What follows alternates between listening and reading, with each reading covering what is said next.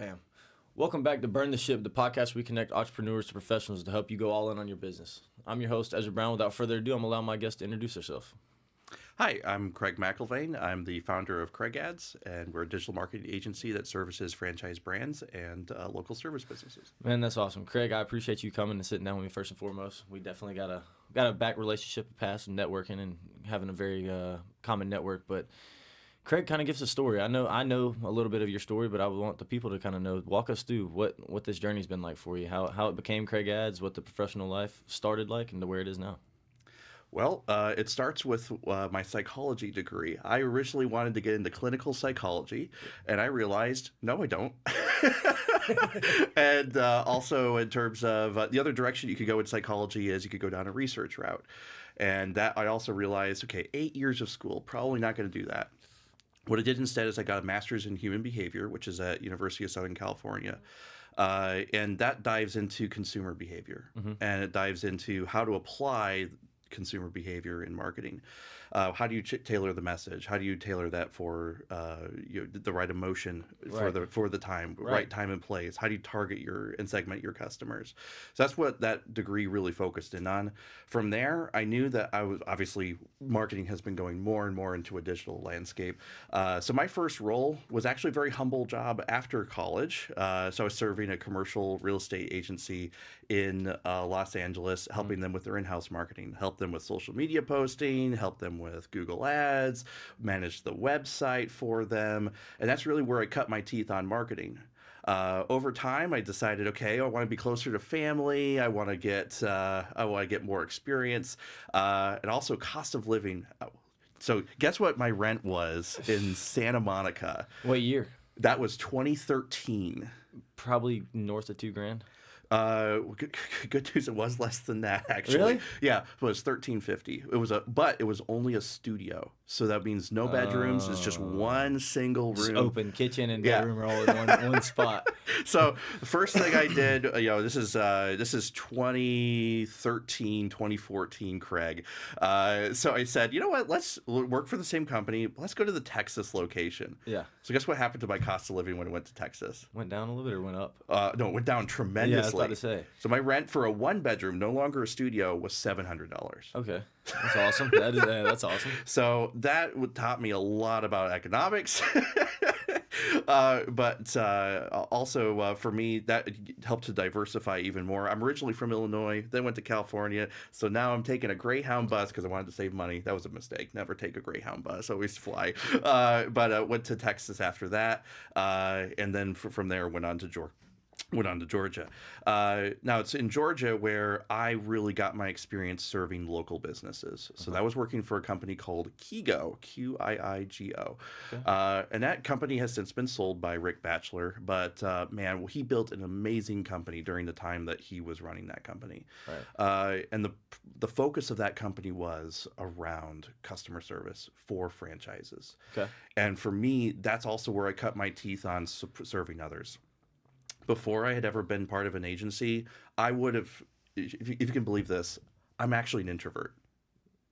I know you're looking at me. We've interacted at BNI. We've interacted at BNI a lot together. We've interacted in a lot of situations. You're like, okay, Craig's an extrovert. No, I'm living proof that an introvert can be made into an extrovert based on the life experiences that you have. So my experience working for that commercial real estate business was all hands-on, all the data. My experience at Kiigo was serving franchisees. And what that composure was basically back-to-back calls. You had about maybe 200 accounts that were on you at any given time. Some account managers had more. But that basically means hour to hour, you're having calls with franchisees. And it's talking to them about their paid search performance, talking to them about SEO. Now, fortunately, it's all composed around a single brand. So it might be a commercial cleaning brand or it might be a painting brand, but it's all going to be all franchisees within that brand. Right. But what that taught me was by talking to all of those entrepreneurs and also working under Rick, I built a passion for entrepreneurship. So that made me long-term very interested in supporting local businesses when I went on to start CraidAds. Right. But where I cut my teeth, where I got my most experience was definitely at Kiigo during that time. Kigo, since then, to be transparent about what's happened, since the acquisition, that focus on customer service just isn't there anymore. Right, and that's probably one of their big pillars they leaned on to help their business so much. So when I first started with them, we were maybe 3 account managers. I helped that company get to 10 account managers, and we trained all of those account managers. Right. So have had a lot of experience knowing what are the things that matter to a local business owner, and taking the time to make sure that they're successful. And that really is the big thing, taking time. Most agencies today are focused on how do we quickly deliver a product and have it packaged and then never talk about it again. Right. Because if we talk about it for too long, it takes time, which means Right. it costs us money, which means our price goes up, or something else happens. Right. So I found that sweet spot to help a local business owner or a franchisee to be able to save their time and also still get the most value out of what I do. Right, man. That's awesome. I'd completely forgot. See, I knew you went to USC. I didn't know that you had lived out there. So, you know, living out there and then going to Texas and then coming to Georgia, that's a big, that's a big balance. That is cultural diversity. Very, very. You lived in the most extreme of 2 states possible. Absolutely, and coming from Illinois as well. So Illinois, Texas, California, Georgia.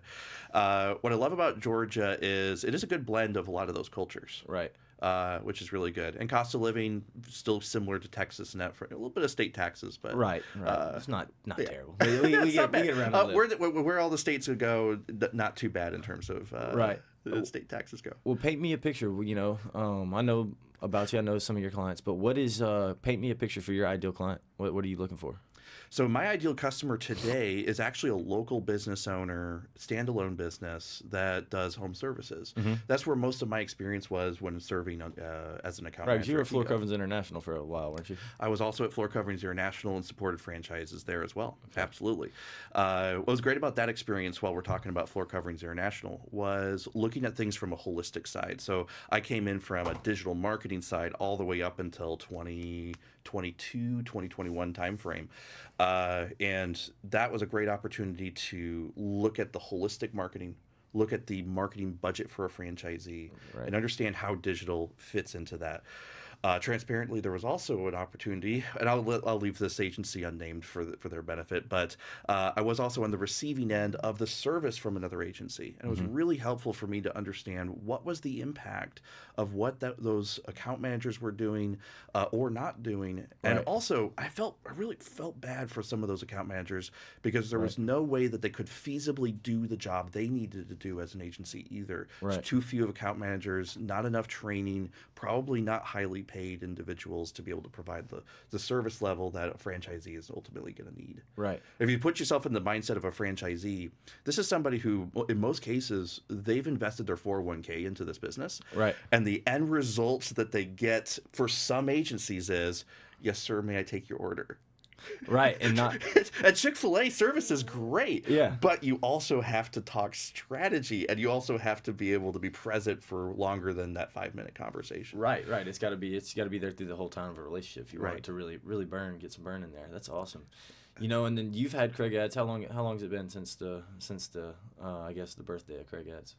So CraidAds unofficially started in January of 23 is when I got my first customer, and officially started in April of 23. That's when the LLC was formed. So it's been about a year and a half. That's awesome, man. That's awesome, because I definitely say I've watched you grow a little bit through the time, because I met you early in my sales journey here through networking, and it's been a pleasure to watch you grow from our group to another group, about 70 people. Had to get in. Yeah, absolutely. But no, tell me, how have you grown your business through the last year and a half? So ironic as it will sound, as opposed to using digital marketing for growth, it has primarily been through referrals. Right. So I have to give a testimony to BNI. BNI is an amazing organization for getting those referrals. Probably represents about 30% of my business. The rest of it comes from standalone referrals from customers that I service today, and they say, "Hey, you got to talk to Craig." Right. No, and that says a lot about you as a person and the work you do for people. Because if you're serving people the right way, they will always put it onto you, and especially you being in Carrollton. That's where I went to college. Shout out West Georgia. But where you're at in Carrollton, though, it's a small town cookie cutter community. Like, if you do one person wrong, everybody there would know, you know? But if you do the right thing, everybody there is going to know, and they're going to refer you to their business. You know, franchise communities are the same way. You serve one franchisee wrong, they're going to talk about it with the rest of the franchisees. It's not going to go well for you. Right, and then that's thousands of dollars, tens of thousands of dollars, you know, that is off the table, you know. And then what would you say, franchise-wise, because that's a little bit different than the consumer side of the market where they're smaller business going into it. What would you say the franchise world, what's different about that type of digital marketing than marketing for your mom and pop flower shop?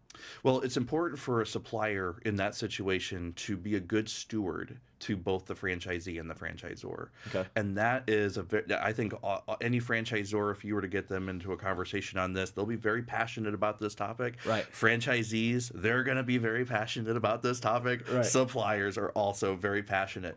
And there is a three-way relationship that goes on with that. And so it's really important to follow brand standards as a supplier. It's really important to have a good relationship with the brand and understand what the vision is for the success for those franchisees. It's also equally important to be present for those phone calls with franchisees and to hear them, to listen to what's happening on the ground for them and to make changes according to what's happening for them. Right. And also to have helpful suggestions. What are those next steps for them to take? Right.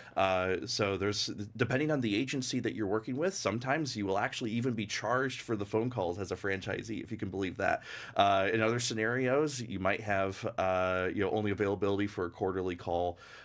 Ideally, you'll have someone who's available to you on a monthly basis. Not always necessary, but they're available. But they're available. You know, it's there calls for you. Yeah. Yeah, which is awesome. You know, what would you say your conversation looks like with your ideal client? What's that conversation like for you, trying to get them jump started? Hey, I'm Consumer Joe. I'm on Joe's Plumbing. I don't know anything about digital marketing, but I'm gonna give you $2,500 a month. All right. Well, first thing I'd actually say, back up. Do you even need digital marketing? I know that's a funny thing for me to ask. Right. But I've heard stories of franchisees that have succeeded with local marketing. Right. Where they just simply went around a neighborhood and they said, hey, come to my barbecue.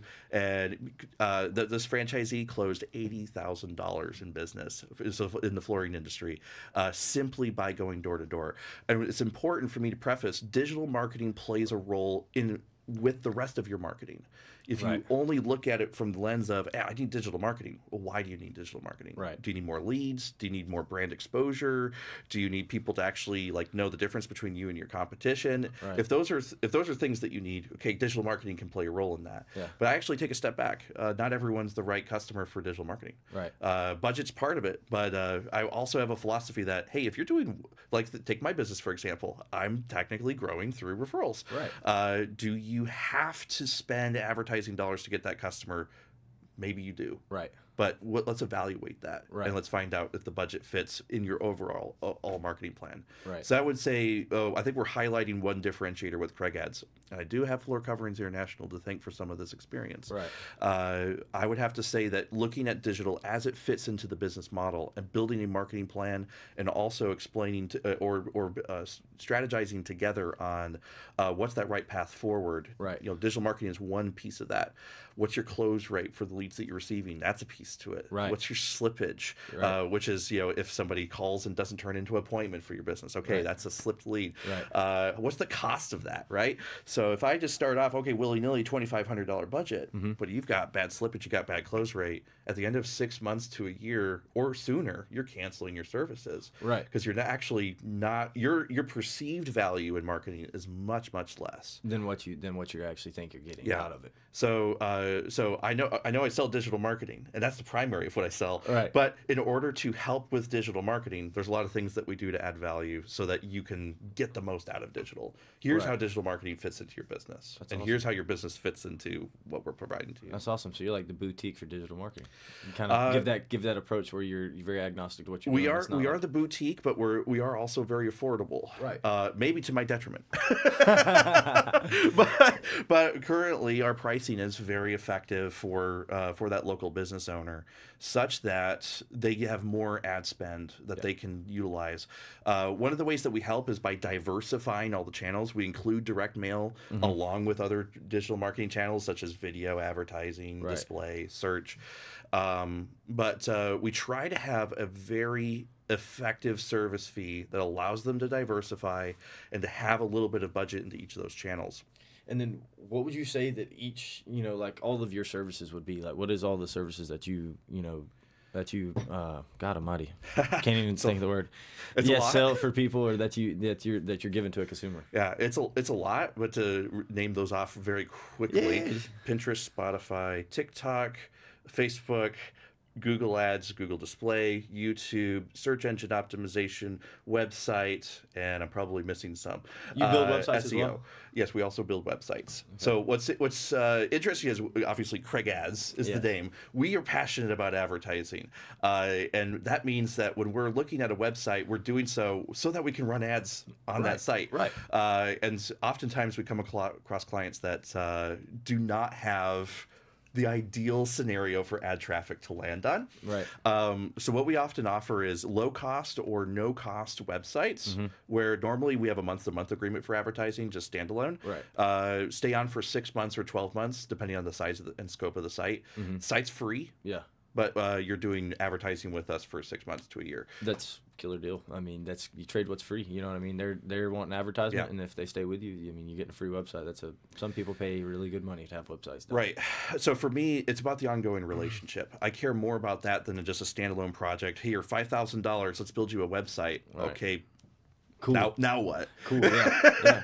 Now, right. Now I'm scared to call Craig. Now. Right. I've paid $5,000. Now what am I going to do? SEO. Now that's going to be $2,000 a month. So now pay per click. Okay, that's going to be another $500 a month. Right. So instead we try to roll that together. And by the way, those two amounts I just said, $2,500, we're typically well below that. Yeah. With our packages. But yeah, if we're staying ongoing with a franchisee or a local business owner, that's usually the best scenario. So, and then for your reach for your business, because I know we've been talking a lot about local, but is your reach nationwide? Where are you helping people out? Most of my businesses today are local in Georgia. However, there are local businesses and also on the franchising side throughout the U.S. So I've had businesses in Texas, locations in New York. Okay, so you can put your hand in all the cookie jars, all 50 of them. Yeah. Okay, that's what I was wondering, because I didn't really know if y'all had like leeway and whatnot, if if they have to be marketed through certain places, like credit card processing, where you can process anywhere, pretty much anywhere in the world, as long as they got a U.S. based bank. So I didn't know if it was very similar for you guys or not. We're not in Canada. We're not in other parts of the world, just in the U.S. But anywhere in the U.S. we can basically service. That's awesome. So, and then what'd you do really well when you first started? It could have been the sales, being able to talk to the people, or was it just... So I hang my hat on pay-per-click advertising. If it's something that I'm managing, that's going to be really important. For any fundamental for any business, it's going to be capturing people through search. Right. The second thing I would hang my hat on would be diversification. So I know that's Craig, that's making you a jack of all trades. Well, no, that's the point. You do need to diversify in what you're doing with your marketing. 1,000,000%. And if you're only in one channel or only two channels, well, you're only going to be seen on those two channels. Right. And those ads are going to get stale. You're going to have to change out the ad copy at some point. Right. But if you're diversified and you're many places, it's about targeting that right person everywhere they go throughout the journey. Right. They need to see you upwards of probably 10 to 30 touch points in order for them to turn into a sale. Right. Now, that could be a sales process. I know you've done sales. Mine is anywhere from 3 to 5. 3 to 5, well, 3 to 7 is to be safe. It's about my touches to get a sale. And sometimes, what were the touch points that led up to them talking to you? Just touch points of having a one-to-one with them, or sitting down, asking them what I could do for them to grow their business. Not even asking them about the sell point. And then finally, it's either I asked them straight up, I was like, "Hey, can you do this?" Or they're like, "Man, I think you could help me." And I'm like, but I also can guarantee that just talking up your SIP event that's at the Governor's Gun Club, I can guarantee there's a member there that needs to come there 10 times. Yeah. And then they're going to finally talk to MP Group about... No, absolutely. Absolutely. There's people that come all the time like, we're not doing paint processing with you guys right now. And I'm like, you come to our event, you've been coming to it for 4 years now. What's stopping you now? Like, us, we're going to do you right. You come to all our stuff. Like, even if it's not there, you come to our Cedar Crest Business Association, anything like that. But it's just... part of the process. You just got to get there, and it's at the right time. Sometimes it's people's timing. You never know, because I mean, you can go out and hard sell them and try to flip them, but you know this as well as I do. It's we can't control what they're thinking. We can try to. Well, you can't control the situation in their business. If they're not in pain, you're not going to have a sale. Absolutely not. At the end of the day. And if they're not in pain, you better have a really good relationship with them. Yeah. And so that's why also with marketing, if selling marketing to someone, how are you doing in your business? Well, I'm actually relatively comfortable sales-wise. I'm making X amount per month. Right. I'd like to make another 10 grand more than what I'm making per month right now. Right. Okay. How important is that to you? It's kind of important. Okay, well, you're probably not interested in spending $3,000 a month on Google Ads, if you're trying to make an extra 10 grand, yes. Right. And so with digital marketing, especially coming out of school, when you probably graduated, 2011, 12? 2012. 2012 from USC. So when you graduated, digital marketing had probably just became a thing. Like, where it was like... Where it was I'm not that old. where it was getting like hot on the press though, where it was like first like becoming like a real viable business, to where people were like, holy shit, this is actually something that can make me a lot of money. But probably even 4 years before that, or even 4 years before that, because we were talking, birth of the internet is in the 90s, right? Yeah.